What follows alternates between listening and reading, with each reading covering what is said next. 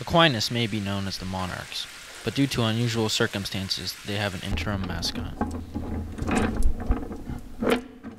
So how we got Pablo is we found him on the road when we were coming home from senior service, and he was just in the middle inside of his shell.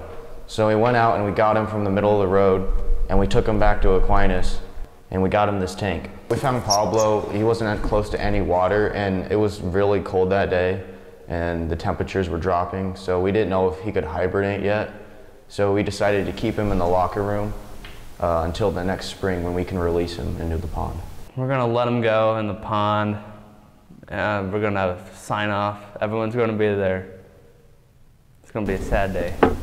A little bit of everyone takes care of Pablo. So originally we didn't have a aquarium to keep him in, so we went around the football team and asked people for some money.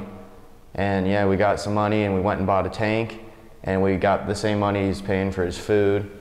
And yeah, everyone takes care of him. And then on the weekends, Trent Mefford, he takes him home and takes care of him.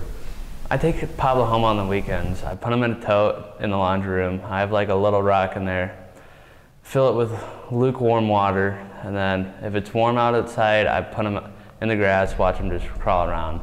If it's cold, I just open the curtains and just let him roam in the house. We cut up things like carrots, leafy greens like lettuce, sometimes spinach, and then we have turtle pellets that we bought at Walmart that we give him to. I feel like having this turtle brings us closer together. We saved it. It's a great pet to have in the locker room. For Monarch TV, this has been Jacob Morbeck, alongside with my partner, Jacob Cavan.